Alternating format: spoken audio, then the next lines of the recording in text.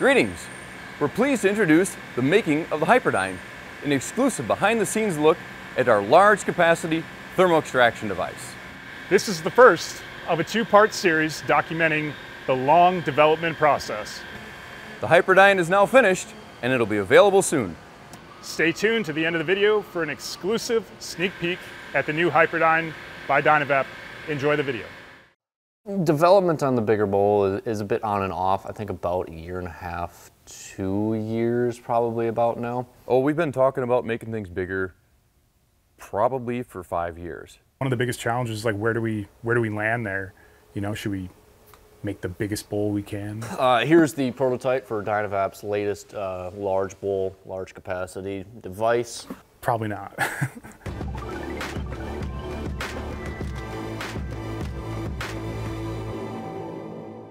Why make a bigger bowl? Why make a bigger boat? Why make a faster car? The feedback and the requests we're gaining in terms of intensity. Well, it's pretty obvious that it's been something people have been calling for quite a while. Well, customers have been asking for a bigger bowl pretty much the entire time I've been here. There are other competitors out there that have, you know, larger capacity devices. We see a couple out there, and really it's just time for us to stake our claim and throw out our own option that's got the whole DynaVap spin on it. That tells us a little bit about, you know, the market, the customers that are seeking, you know, a little bit more in terms of volume for their chamber. There's a good number of our users that are passing devices around to other friends, family, whatever it may be, and the standard DynaVap makes that a little difficult. You know, the bowl size is fairly small and the heat up, cool down time is fairly quick. You know, we've had direct feedback from customers too, just reaching out and saying, hey, are you working on anything, you know, to increase capacity or anything like that? Well, I think the biggest thing that customers have been asking is they want that DynaVap experience with just larger capacity. And that question has stayed a constant in those 5, almost 6 years at that point that I've been here. My general preference is less is more. It's interesting because I'm not one of those use cases, and that's completely cool.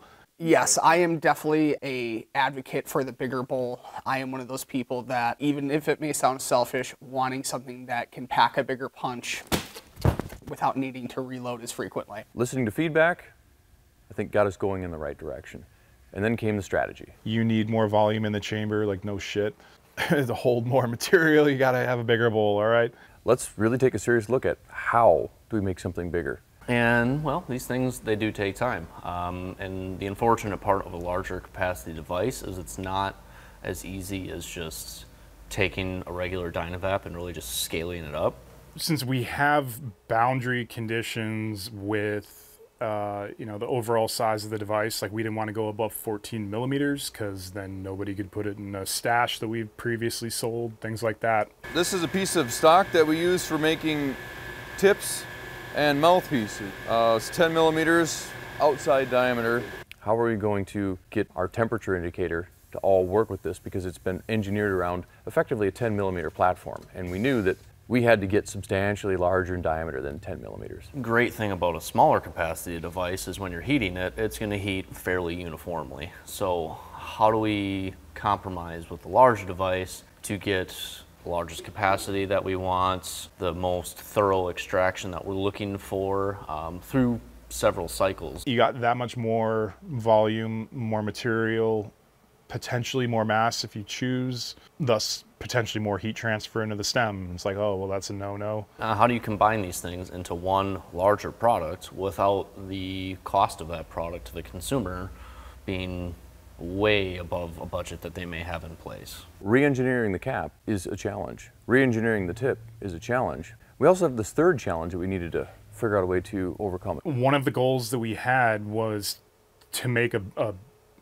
bigger capacity DynaVap device that was not only backwards compatible, at least mostly, but that it did meet customers' expectations as far as how it performed, how much material you could get in there, the amount of time it took to heat up, the amount of time it took to cool down. The goal was no less than 100% increase, or double the capacity of our current tip or extraction chamber. If we can, at a minimum, get to there, we're making a pretty substantial evolution in what our product has been and what the category has been that we're in. But also fits along the line with our product line. So it continues to be modular with our products and really kind of fits in place quite well. When we're changing things, right, especially changing diameters, changing and re-engineering the cap, we have to understand that there's no practical way to make that cap fit other tips, at least not without modifications or some sorts of adapters. So be thoughtful about it, and ideally, when we do it, let's do it in such a way that we can establish a standard that we can adhere to and keep things simple and consistent. And you know, the customer communication side of that, some education just gets a little bit easier, and they get to customize just a little bit more. You know, it sure looked to us like we had enough customers that are going to get behind this, and it's, you know, worthwhile doing.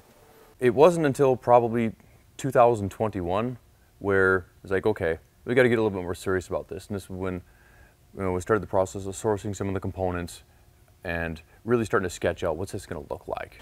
Design development on this one has taken quite a while. I mean, we started back in 2021, and we've gone through several different iterations, several different concepts of the approach that we wanted to take with something like this. How should this device look? We're so used to making things with like 10mm diameters, and then you upsize everything and all of a sudden it's like everything looks weird. Beginning with some big bulky concepts, you started working on various ideas, start trimming them down, figuring, okay, how can we make this a bit more viable, testing them out. You know, initially we're thinking, let's make it look different. Make it look like a DynaVap device, but not the traditional cap, you know, overhanging tip, and let's just make it really nice and sleek and uniform. And so we did experiment a little bit with a tip that, you know, blended the cap. So in order for this to work, we had to substantially overhaul, number one, first and foremost, the cap. We're deciding if we want to go with new, larger snap discs for a larger cap, or can we find a way to use the original ones that are on the standard cap? The desire was to make everything backwards compatible, and that includes, you know, stashes and different packaging and things like that. And so I couldn't adhere to all of those dimensional tolerances that you know, say a tip should be 32mm. Instead of adding mass to one of our existing caps by attaching or welding or whatever something onto it, maybe we should just machine a cap out of solid material and just make it thicker. And so this kind of got things moving along in terms of the development of the armored cap. Our traditional cap is a deep drawn unit that we modify, we laser here, we put in snap discs here, we crimp here. Being the first cap that we machined taught us a lot about what we have to do exactly with the stock, and then namely what we have to do with the snap disc to make sure that they're secure in the assembly. There's a lot of things that you think you have something done, you think you have dimensions, you think you have tolerancing, until you move on to the next part. And then on top of that, we had to figure out a way to engineer a new tip extraction chamber. I'd say we learned a lot of things doing the M+, for instance, the geometry that we put into that. November, December 2022 was probably when we finally manufactured the first viable, actually tested out proof of concept, larger capacity tips, which also then required the design and the development of a cap that would fit it. And it was really kind of during the development of the M+. Actually utilizes the same core as what we think is going to be the new tip for the M. Doesn't that look funny? Today's date is December, what, 14th? What am I working on? Well, it is what specific project at this point, because there's about 17 of them, but those are a little hush-hush at the moment. The one in question, of course, is the new DynaVap M. So the main focus, as we speak at least, is the tip component of the new M. Well, the new M tip is a huge... And some of them were kind of prototypes for the M+, that we didn't end up going that direction because of complexity. But that's how a lot of products begin, is they begin as proof of concept that is almost always more complex than the final product. We're not really wanting to raise the price of the M, you know, so maybe we need to like shelf this as a concept for something else. Just in the process of trying to get the M+ going, they kind of got pushed off to the side of the shelf. And then we progressed a little bit further, you know, throughout various parts of 2023 in spring and the summer. And finally it's like, okay, we got to get this done. A lot of times we have to just do like the simple things in order to prove or disprove that we should go down any road. And one that was rather easy to do was take the M's tip and make the chamber twice as long. There was a concept that was brought forth by another member of the company. It's like, well, hey, how tough is it going to be for us to just simply make the chamber deeper? That one was a little bit weird for us, actually. I just wasn't quite sure on it, but at the same time, I love the fact when people bring ideas and suggestions and actually want to run with them. So it's like, you know what, great, make some. I think it worked better than people thought it would. The results are actually a bit more positive than I was expecting. They still weren't quite what I think people were looking for. You can't get the digger outer all the way down to the CCD. The thermal gradient got really big. And there's other things, but the reality is it just wasn't quite what I think that we were looking for or what I think our customers were seeking. So we quickly abandoned that idea. Introducing the Helix Titanium Tip by DynaVap. Weighing in at just over 3 grams, it's our lightest tip yet. For the big bowl device, we were concerned that we were going to have a lot of heat transfer problems. Come summer of last year, we've released our Helix Titanium Tip, and it quickly becomes one of our best-selling titanium tip in a long, long time, maybe ever. That Helix tip, you know, it breathed really well. The heat transfer was minimum. It seemed like a logical place to kind of start this. What happens if we just simply make a bigger Helix tip? We did a few different iterations of that kind of concept. We needed to experiment with a mono design, so a tip, stem, mouthpiece, all in one unit. See if we can make it long enough where the heat transfer isn't a problem in your hands. You want something bigger? Okay, kind of did it out of a joke, because we already had the program written. It's like, well, Jason, just don't cut it off. Ah, yes, the long boy tip. Very, very early prototype that George and Jason were working on, and that is just a one-part design, you know, with your CCD and with your cap. And that one made its rounds here internally. It was definitely, well, it looked like a rocket, so it definitely had some interest. It works. I mean, this design reduces the heat transfer pretty substantially. That didn't go very far, and that's okay. It just, again, wasn't resonating with anybody. Well, that's the cool thing about development, because something can be a joke, but it just spawns into numerous other ideas. We're making it out of stock that's roughly the diameter of a Vong. What if we just engineer it so it connects to the Vong? Today is June 15th, 2023, and we are working on the Titanium Super Helix Vong tip that will effectively be a tip and crown combination. So it replaced the tip crown and became basically the crown slash tip snapped directly on the Vong eye. And I still rather like that concept. It's like, wow, that's a fantastic idea. So now we've got a Vong eye that's the exact same length as the previous Vong eye.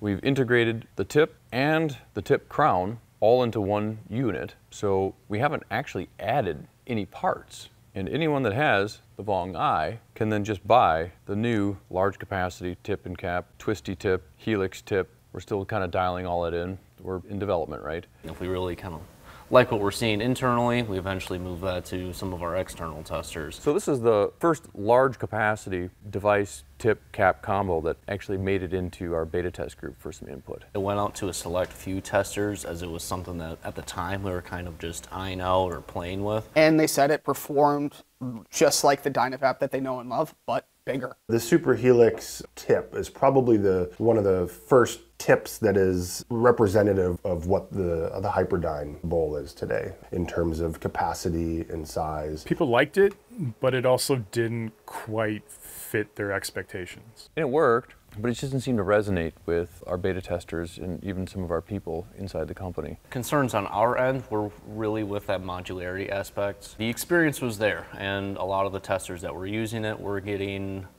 really what they were looking for out of a product like this. People liked the idea of a bigger chamber, but didn't like the fact that it only connected to the Vong. So we didn't have quite as much modularity with other devices. That one we probably learned the most out of in testing.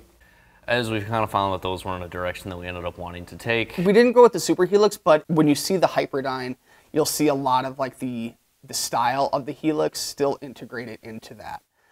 There was a decent amount of kind of gap between the last time that we did any work on the DynaVap Big Bowl You know, project got paused a little bit. Just different products kind of come into the realm of things. You have the Woodwind, the M7. Got to get a new M out for next year. Something we'd come back to when we've got some ideas, try a few things out. Is this an approach we want to take? Yes, no. We know that we can get to the finish line here and it's right in view. Once we figure out that this works but this doesn't, how can we combine some of these prototypes with features of this one and make something better? I think some of the main takeaways from the Super Helix led us down a firm path of using titanium. This is actually the 10mm taper. On the other side is the 14mm taper like we've put on the Vong. Now it's just the final little tweaks have to go into it. We're seeing some green lights in the shop. Recently now we've really come to finalize the direction we'd like to take with it and put a lot more effort and priority into the bigger bowl, as now it is our main priority.